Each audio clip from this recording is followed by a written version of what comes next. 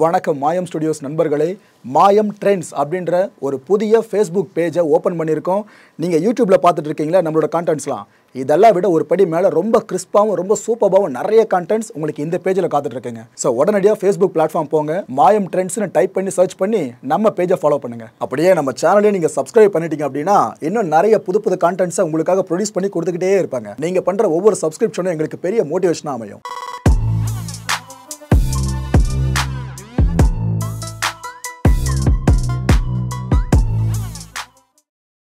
வணக்கம். Big topic with Karthik Mayakumar.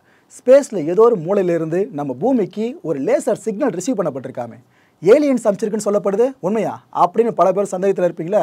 இதை பற்றி தான் முழுக்க பேச போகிற நிகழ்ச்சிகளை போகலாம்.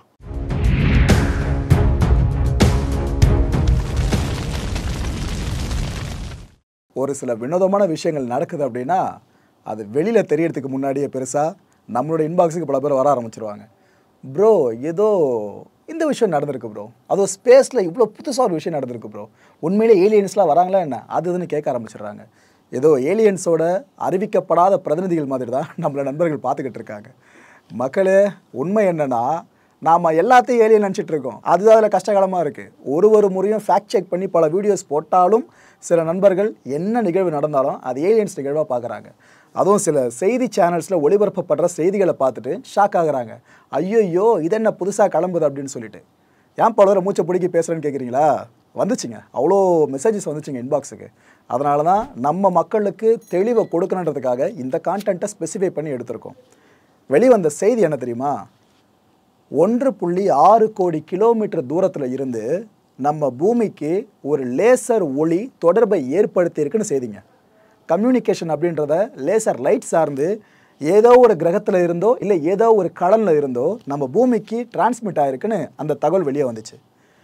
நம்ம நிலவு பூமி இருக்குது பார்த்தீங்களா, இது ரெண்டுத்துக்கு இடைப்பட்ட தூரத்தை விட 40 மடங்கு அதிகமான தூரம் தான் இந்த 1.6 கோடி கிலோமீட்டர்ஸ் அப்படின்றது. அவ்வளோ தொலைவில் இருந்து பூமிக்கு யாருப்பா இந்த லேசர் லைட் மூலமாக கம்யூனிகேட் பண்ண ட்ரை பண்ணியிருப்பா? நம்ம மெசேஜ் அனுப்புகிறோம் பார்த்தீங்களா, இங்கே ஒரு சென்டர் அங்கே ஒரு ரிசீவர், இது போல தான் இந்த ஸ்பேஸ் சார்ந்து நடந்திருக்குன்னு இந்த செய்தி வந்துச்சுங்க. இந்த விஷயம் உண்மையான்னு கேட்டிங்கன்னா 100% உண்மை. இப்படி ஒன்று நடந்தது உண்மை. ஆனால் இது எக்ஸ்டெண்டட் வெர்ஷனாக யாரும் பார்க்காம ஷார்ட்டாக பார்த்து புரிஞ்சுக்கிட்டு தான் ஆஹா ஏதோ ஒன்று நடக்க போகுது, சயின்டிஸ்ட் எதை கிளப்பி விட்டாங்க அதுன்னு பேச ஆரம்பிச்சிட்டாங்க. இந்த அமெரிக்காவோட கலிஃபோர்னியா இருக்குல்ல, அங்கே இருக்க சாண்டியாகோ கவுண்டியில் ஹெல்த் டெலஸ்கோப் ஒன்று பொருத்தப்பட்டிருக்குங்க. இந்த டெலஸ்கோப்புக்கு கிட்டத்தட்ட 50 செகண்ட்ஸ் வரைக்கும் அந்த சிக்னல் ரிசீவ் ஆகிட்டே இருந்துச்சு. ஸோ பூமிக்கு லேசர் சிக்னல் வந்த விஷயம் உண்மை, பட்டவர்த்தனமான உண்மை, அதில் எந்த மாற்று கருத்தும் கிடையாது.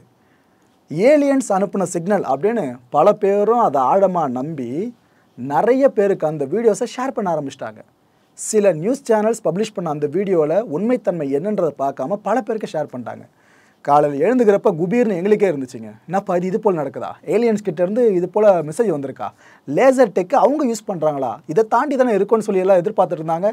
இல்லை எதுவுமே இருக்காதுன்னு சொன்னாங்க சில பேர். ஆனால் இதெல்லாம் தாண்டி ஒன்று நடந்துக்கிட்டு இருக்கான்னு எங்களுக்கு ஒரு மாதிரி ஆச்சு. ரிசர்ச் பண்ணும்போது தான் பல உண்மைகள் வந்து விழுது. ஆக்சுவலாக மக்களே, ஏலியன்ஸ் கிட்டேருந்து ஒரு சிக்னலும் வரல. இது அமைச்சது முதல்ல ஏலியன்ஸே கிடையாது, மனுஷங்க தான். நாம் ஒரு விஷயத்தை க்ரியேட் பண்ணி அதன் மூலமாக இந்த லேசர் மூலமான சிக்னல் இருக்குல்ல, இது கிடச்சிருக்கு. இதுதான் உண்மை. அதுக்கு பேர் டீப் ஸ்பேஸ் டெஸ்ட். இதை பற்றி நான் ஃபுல்லாக உங்களுக்கு எக்ஸ்பிளைன் பண்ணி புரிய வைக்கணும் அப்படின்னா இந்த விஷயம் உங்களுக்கு தெளிவாக புரியணும் மக்களே.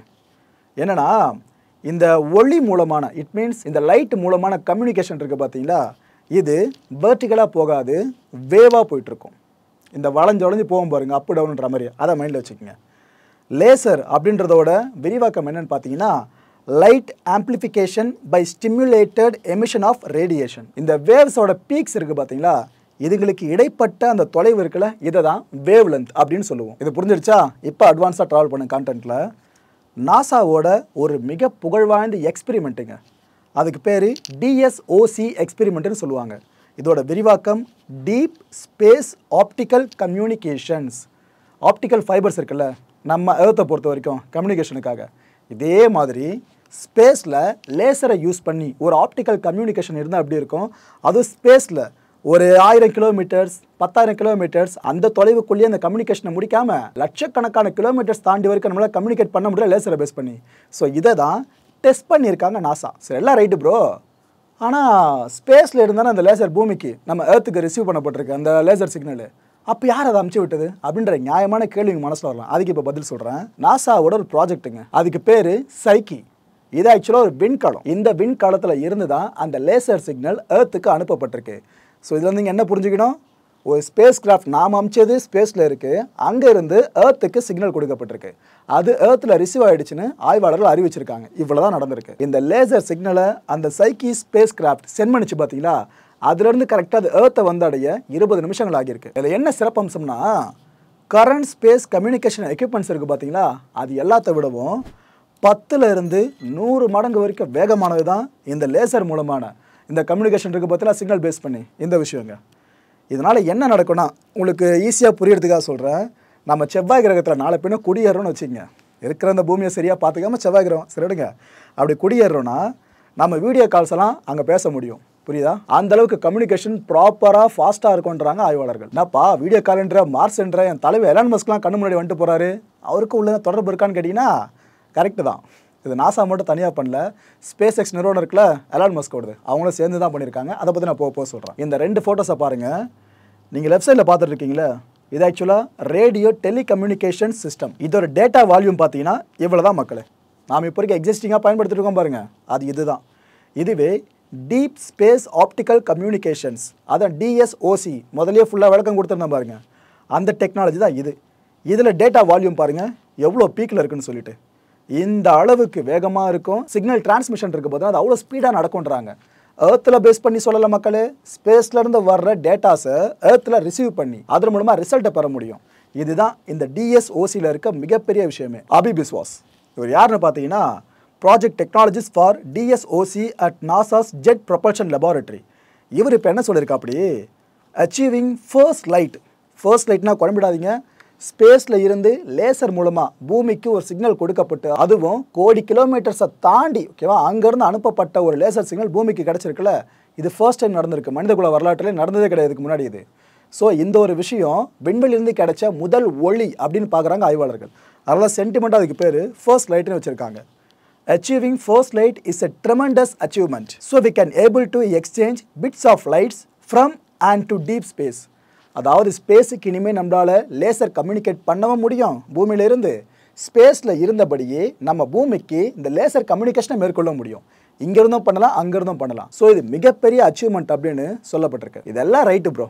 எதுக்காக அந்த சைக்கி இந்த ஸ்பேஸ் கிராஃப்டை எதுக்காக நாசா அனுப்பி விட்டுருக்கணும், எப்போ அனுப்பிச்சாங்க, அதோட டிசைன் எப்படி இருக்கும், இப்படி 1000 கேள்வி மனசில் வருதுல, இதுக்கு எல்லா பதிலே போடணுன்னா உங்களுக்கு கிடைக்கும். இந்த சைக்கி ஸ்பேஸ் கிராஃப்ட் இருக்குது பார்த்தீங்களா, இதோட மிஷன் டைப் எடுத்துக்கிட்டிங்கன்னா ஆஸ்ட்ராய்டு ஆர்பிட்டர். நான் ப்ரோ இதுவே புரியலன்னு சில பேர் கேட்கலாம், விளக்குற மக்களே. ஆஸ்ட்ராய்டு அப்படின்னா விண்கல்னு சொல்லுவோம், ஆர்பிட்டர் அப்படின்னா அந்த விண்கல்ல இந்த வட்டப்பாதையில் சுற்றுறதுக்கு பாருங்கள், ஆர்பிட் பண்ணுறது, அதை சொல்லுவோம். ஸோ ரெண்டுத்தையும் சேர்த்து பாருங்கள், விண்கல்ல சுற்றி வரணும், இதுக்காக உருவாக்கப்பட்ட ஒரு ஸ்பேஸ் கிராஃப்ட் தான் இந்த சைக்கி. இதோட ஆப்ரேட்டர் பார்த்தீங்கன்னா ஒன்று நாசா, இன்னொன்று ஏஎஸ்யூன்னு சொல்லுவாங்க, அரிசோனா ஸ்டேட் யூனிவர்சிட்டி. இது லான்ச் மாஸ் எடுத்துக்கிட்டிங்கன்னா 2608 கிலோகிராமுங்க. இது எப்போ லான்ச் பண்ணப்பட்டுச்சுன்னு பார்த்தீங்கன்னா இந்த வருஷம் கடந்த அக்டோபர் மாதம் 13ஆம் தேதி தான் லான்ச் பண்ணப்பட்டுருச்சு. ஓகேவா? இந்த ஸ்பேஸ் கிராஃப்டை தாங்கிட்டு போன அந்த ராக்கெட் எதுன்னு பார்த்தீங்கன்னா ஃபால்கன் ஹெவி. ப்ரோ ஃபால்கன் ஹெவியா அப்படின்னு நீங்கள் டவுட் பண்ணுறீங்கன்னா அடுத்து அதாங்க, கான்ட்ராக்டர் வேறு யாரும் இல்லை, ஸ்பேஸ் எக்ஸ் தான். இந்த சைக்கியோட ஆர்பிட்டல் இன்சர்ஷன் எப்போ நடக்கும்னு பார்த்தீங்கன்னா 2029 வருஷம் ஆகஸ்ட் மாதம். இது ஒன்றும் இல்லை மக்களே, இந்த ஆஸ்ட்ராய்டு இருக்குது பார்த்தீங்களா, அந்த பர்டிகுலர் ஆஸ்ட்ராய்டு அது கிட்ட போயிட்டு அதோட வட்டப்பாதையில் இந்த ஸ்பேஸ் கிராஃப்ட் அப்படி நிற்கணும், அதுக்கப்புறம் சுற்ற ஆரம்பிக்கணும். இதுதான் ஆர்பிட் இன்சர்ஷன்னு சொல்லுவாங்க. இது நடக்க போகிறதா 2029 வருஷம் ஆகஸ்ட் மாதம். இந்த கண்டென்ட் ஆரம்பத்துலேருந்து சைக்கின்னு சொல்லிகிட்டே இருக்கேன், அந்த ஸ்பேஸ் கிராஃப்ட்னு சொல்லிக்கிட்டு இருக்கேன். அந்த ஆஸ்ட்ராய்டு எதுன்னு இது வரைக்கும் சொல்லலை, அந்த பதில் இப்போ உங்களுக்கு சொல்கிற மக்களே. அந்த ஆஸ்ட்ராய்டுக்கு 2 பேர் இருக்குங்க. ஒன்று கோல்டன் ஆஸ்ட்ராய்டுன்னு சொல்லுவாங்க. எதுக்காக அந்த பேர் வந்துச்சுன்னு நீங்கள் போக தெரிஞ்சுப்பீங்க. அதுக்கு இன்னொரு பெயர் 16 சைக்கி. அந்த ஆஸ்ட்ராய்டோட பேர் இருக்குல்ல, அதை தான் இந்த ஸ்பேஸ் கிராஃப்ட்டுக்கு வச்சுருக்காங்க. 6 ஆண்டுகள் வரைக்கும் இந்த ஸ்பேஸ் கிராஃப்ட் இருக்குல்ல, அது பயணிச்சுக்கிட்டே இருக்கும். இந்த பயணத்தோட இடையில தான் இந்த லேசர் சிக்னல் இருக்குது பாருங்க, அது நம்மளுக்கு ரிசீவ் ஆயிருக்கு. இப்போ புரியுதா? ஓகே. இந்த 6 வருஷம் பயணித்து முடித்த பிற்பாடு தான் அந்த ஆர்பிட்டல் இன்சர்ஷன் ப்ராசஸே நடக்கும். இப்போ நீங்கள் இந்த சைக்கியை பற்றி பல முக்கியமான விஷயங்களை தெரிஞ்சுக்கிட்டே ஆகணும். ஃபுல்லாக பார்த்து தெரிஞ்சுக்குங்க. நம்ம பூமியில் தங்கம், பிளாட்டினம், வைரம் இதெல்லாம் தேடி அலைஞ்சிக்கிட்டு இருக்கோம். அதுவும் இதெல்லாம் காஸ்ட்லியஸ்ட்டாக இப்போ வரைக்கும் பார்க்கப்பட்டு இருக்கு. இங்கே அங்கங்கே செதறி போயிட்டு பூமிக்குள்ள ஃபாசிலாக இருக்கும் போதே நமக்கு இதுங்க மேலே இவ்வளோ மோகம் இருக்குது. ஆனால் ஒரு சில விண்கற்கள் சார்ந்து பார்த்தீங்கன்னா முழுக்க முழுக்க தங்கத்தாலேயே உருவாகியிருக்கும். அதோட கோர் மெட்டீரியலே பார்த்தீங்கன்னா தங்கமாக தான் இருக்கும். ஒரு சில சிறுகோள்கள் பார்த்தீங்கன்னா முழுக்க முழுக்க வைரத்தாலேயே இருக்கும். நினச்சி பார்க்க முடியுதா? அவ்வளோ பெரிய விண்கற்கள் தங்கத்திலையும் வைரத்திலையும் முழுசாக இருந்தால் எப்படி இருக்கும்னு சொல்லிட்டு, பிளாட்டினம், தங்கம், வைரம், அயன், நிக்கல்னு சொல்லிட்டு இப்படி ஒவ்வொரு எலிமெண்ட்டாக நிறைய சிறுகோள்கள் இருக்குது. இது எல்லாம் சேர்ந்து பல சிறுகோள்களை இருக்க தான் செய்யுது. இது கற்பனை கிடையாதுங்க. ஆய்வாளர்கள் பல ஆண்டுகள் ஆய்வுக்கு பிற்பாடு மனித குலத்திற்கு தெரிவித்த மிகப்பெரிய தகவல் இது. ஸோ இங்கே நம்ம ரேராக பார்த்துட்டு இருக்க பல விஷயங்கள் விண்வெளியில் அனாதையாக சுற்றிக்கிட்டு இருக்கு, ஆளரவம் இல்லாமல். அது எல்லாத்தையும் தேடி அதை நம்ம கைப்பற்றிட்டா அப்படின்ற அடுத்த கட்ட எண்ணம் தான் பல நாடுகளுக்கு வந்திருக்கு. இந்த எண்ணத்தின் வெளிப்பாடா பல சிறுகோள்களை, இது மாதிரி காஸ்ட்லியஸ்ட் ஒரு சில விஷயங்களை கொண்டிருக்க சிறுகோள்கள் இருக்குல்ல, அதை தேடிய பயணத்தை பல விண்வெளி ஆய்வு நிறுவனங்கள் ஆரம்பிச்சிருக்கு. இதில் இப்போ நீங்கள் பார்த்துக்கிட்டு இருக்கீங்க பாருங்க, இதுதாங்க மனித குலத்தோட அடுத்த டார்கெட்டு. இதுவும் ஒரு விண்கல் தான். இதுக்கு பேர் 16 சைக்கி அப்படின்றாங்க. தங்கம் அந்த அளவுக்கு முழுக்க முழுக்க இதில் பார்க்க முடியுமா? மார்ஸுக்கும் ஜூபிட்டருக்கும் இடையில தான் இந்த சிறுகோள் அமைஞ்சிருக்கு. இதோட டயமீட்டர் பார்த்தீங்கன்னா 226 கிலோமீட்டருங்க. யோசிச்சு பாருங்க, இந்த அளவுக்கு ஸ்ட்ரெச் இருக்குது அப்படின்னா ஆய்வாளர்களோட கூற்றுப்படி அங்கே எந்த அளவுக்கு தங்கம் இருப்பு இருக்கணும். தங்கம், அயன், நிக்கல்னு இந்த 3 எலிமெண்ட்டுமே உள்ள நிரம்பி இருக்கான். இந்த விஷயத்தையும் முழுக்க முழுக்க தங்களோட ஆய்வாளர்கள் கண்டுபிடிச்சிருக்காங்க. இந்த 16 சைக்கியை பார்த்தீங்கன்னா மிதக்கும் செல்வம் அப்படின்னு ஆய்வாளர்கள் சொல்கிறாங்க. அதுக்கு காரணம் என்னன்றது உங்களுக்கே புரிஞ்சிருக்கும் நம்புகிறேன். இந்த உலக பொருளாதாரம் இருக்குல்ல, அமெரிக்காவோட பொருளாதாரம், இந்தியா பொருளாதாரம், சீனா பொருளாதாரம், இப்படி தனித்தனியாக பார்க்காம உலக நாடுகளோட ஒட்டுமொத்த பொருளாதாரத்தை சேர்த்து பார்த்தீங்கன்னா அதுக்கு ஒரு வேல்யூ ஒன்று வரும். இந்த அளவு வேர்த் இருக்குன்னு சொல்லிட்டு அந்த எல்லா வேர்த்தை விட பெருசு தான் இந்த குறிப்பிட்ட 16 சைக்கி இருக்குல்ல, இதோட மதிப்புன்றாங்க. அதை இன்னும் உங்களுக்கு நம்பர்ஸோடு சொல்லணும்னா 10,000 குவாட்ரில்லியன் US டாலர்ஸ் இருக்குல்ல, இந்த அளவாங்க. மில்லியன், பில்லியன், ட்ரில்லியன் கேள்விப்பட்டிருப்பீங்க. இந்த குவாட்ரில்லியனை இப்போ தான் பல பேரும் கேட்பீங்கன்னு நினைக்கிறேன். இதுலேயே $10,000 குவாட்ரில்லியன்.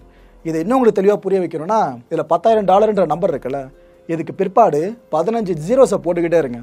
இந்த கீழே வருது பாருங்க ரயில் பெட்டி மாதிரி. இதை உங்களால் படித்து புரிஞ்சிக்க முடியுதா? இதை தான் 10,000 குவாட்ரில்லியன் டாலர்ஸ்னு சொல்கிறாங்க. படிக்கவே கஷ்டமாக இருக்குது.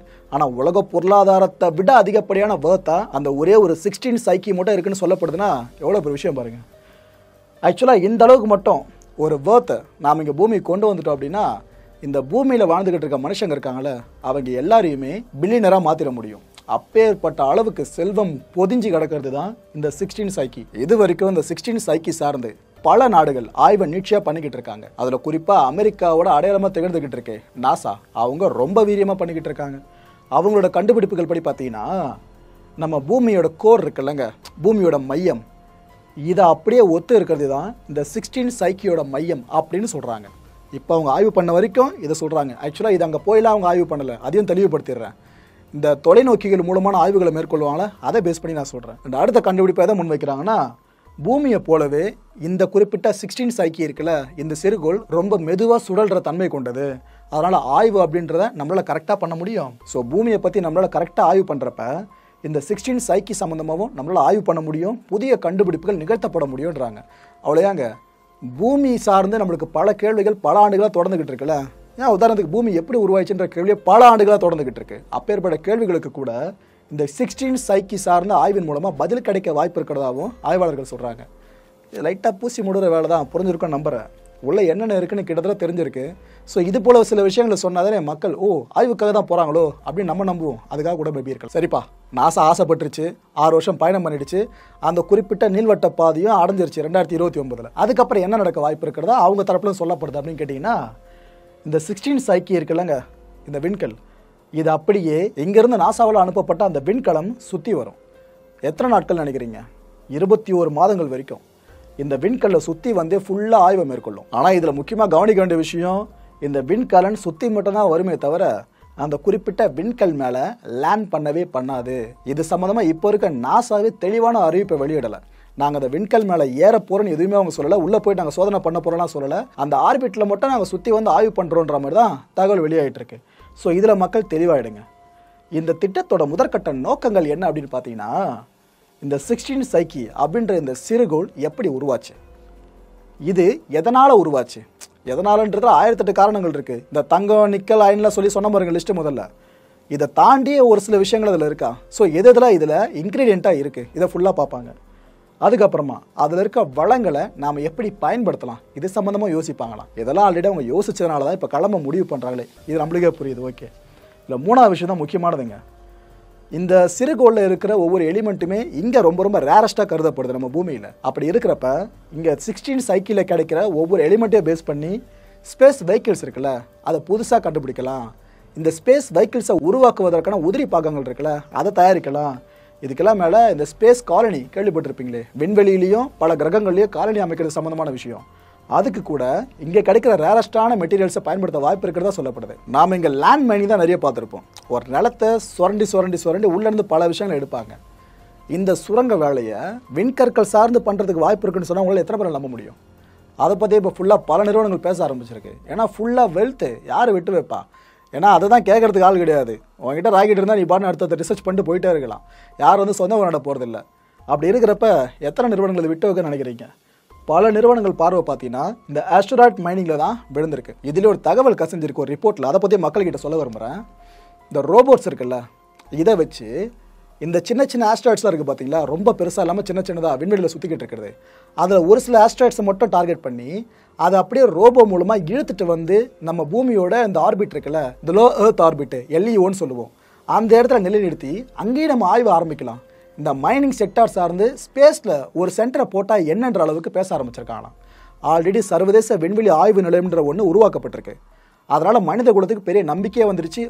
விண்வெளியில் கூட இப்போ சென்டர் போட முடியுமான்னு சொல்லிட்டு அந்த ஒரு விஷயத்தோட அடுத்த கட்ட நிகழ்ச்சியாக தான் இந்த ஆஸ்ட்ராய்ட்ஸ் மைனிங் சார்ந்து இது போல் ஸ்பேஸ்லேயே ரொபாட்ஸை வச்சு அந்த கற்களை இழுத்துட்டு வர வச்சு ஆர்பிட்டை நிற்க வச்சு அங்கேயே சென்டர் அமைச்சு ஆய்வு பண்ணுற வரைக்கும் யோசிச்சுட்டு இருக்காங்க.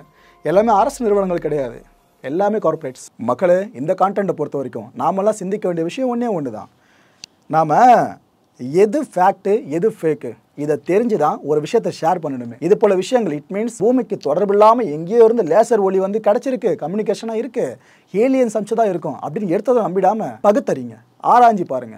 அப்போ தான் ஃபேக்ட் எது ஃபேக் எதுன்னு உங்களுக்கு தெரியும். நாம் சந்தேகிக்கலாம் ஏலியனாக இருக்கலாமோன்னு சொல்லிட்டு, ஆனால் ஏலியனாக தான் இருக்கணும் அடித்து சொல்லிடக்கூடாது. ரெண்டுத்துக்கும் பெரிய வித்தியாசம் இருக்குது. ஸோ எல்லாத்தையும் ஏலியன்ஸோடு முடிச்சு போடாதீங்க மக்களே. ஸோ நம்மளோட இன்பாக்ஸ்க்கு வந்த எல்லா நண்பர்களுக்கும் இப்போ தெளிவாக புரிஞ்சிருக்கும் நம்புகிறேன். ஏலியன் சொல்ல ஒன்றும் இல்லை மக்களே, ஜஸ்ட் நம்ம அமிச்ச ஸ்பேஸ் கிராஃப்ட் அது திரும்ப ஒரு சிக்னல் அமைச்சிருக்கு லேசர் மூலமாக. இவ்வளோ தான் நடந்திருக்கு. தெளிவடைங்க. அடுத்த நிகழ்ச்சியை சந்திக்கலாம். நன்றி, வணக்கம்.